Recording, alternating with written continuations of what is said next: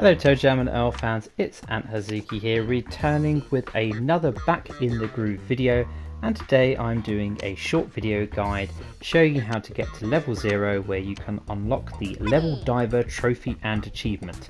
You can also hang out in the hot tub with hula girls, win a rare hula hat, and also visit Bacca's Island.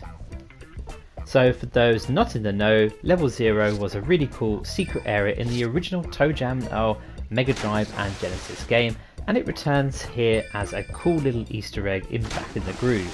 So let's get on with it. What you want to do is you can select any character you like, but make sure you select Fixed World. Fixed World will mean that one of the presents on level 1 will always be the inner tube, which you'll need in order to be able to swim to the island. Anyway, once level 1 is loaded up, collect all of the presents. Once collected, head down to the south or southwest of the train and start using presents until you get the inner tube. Swim down to the south until you reach the island, and then once there, what you need to do is make your character fall down the center to reach level 0. And that's it. The trophy and achievement should pop here, and whilst you're here there's plenty of cool little secrets to get before you return back to level 1. So make sure you drink the lemonade stand to get yourself an extra life. I tend to do this particularly on hard mode. I always go down to level 0 first and grab that extra life because it's really helpful.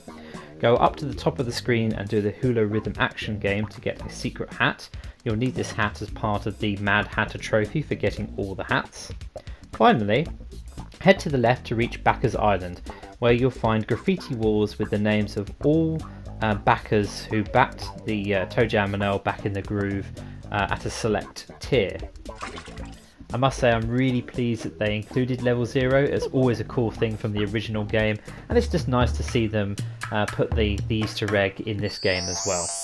Just on another note about the trophies and achievements for this game, at the time of uploading this video, quite a number of them are bugged and are not working. The developers know this and they've issued a message on Twitter stating that they're working on it. I know that I've been affected with quite a number of them not actually unlocking for me as well, so here's hoping that they get that sorted soon.